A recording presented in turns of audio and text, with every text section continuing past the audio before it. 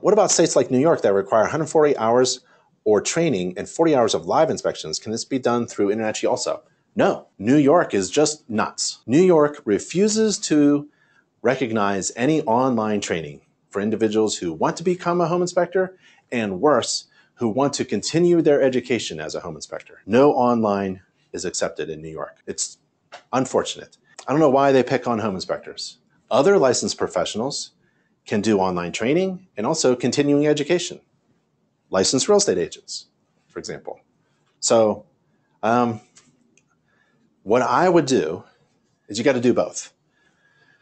Just because you become a licensed home inspector in a regulated state doesn't mean you're going to be successful. You can ask other folks if that's true, because that license that you receive from the state means that you are the same as everybody else, which gives you kind of an advantage if you're new. It really ticks off the veterans who have been a home inspector for 20 years, and they see new people coming in with the same license credential that the state has issued, that they hold. It's making everyone equal. So what do? You attain a license, and then you have to get some kind of training in marketing. Then it's really a race in marketing.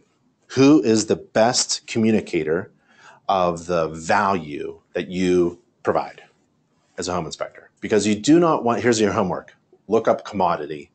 A commodity is something that can be interchanged with everything else. It doesn't make a difference.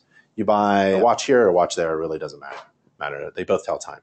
Home inspector here, home inspector there, really doesn't matter. They do about the same thing. You don't want to get into that. That's kind of what happens when you attain a license. It's not the end all and be all. What you want to do is think of yourself as lined up with everybody in your market, whether you're licensed or certified or not. And then you try to figure out how to distinguish yourself from all the rest. So let's say there's 50 home inspectors in your market area. We're all lined up. Everyone lined up? Yep. Okay. Who writes reports while they inspect using a mobile device? Everyone step forward. Well, a few people. Who provides a free home maintenance book at the end of the inspection for free? There's fewer people. Who provides a buyback guarantee? Oh, only a few people. Now you're starting to distinguish yourself, right? That license really didn't mean anything. That certification is way behind you. What you want to do is step away from everybody so far that you're the only inspector in the entire field. Then it's very easy for people to find you because the value that you bring is so great. It's overwhelming that you're the only one standing out in the entire crowd.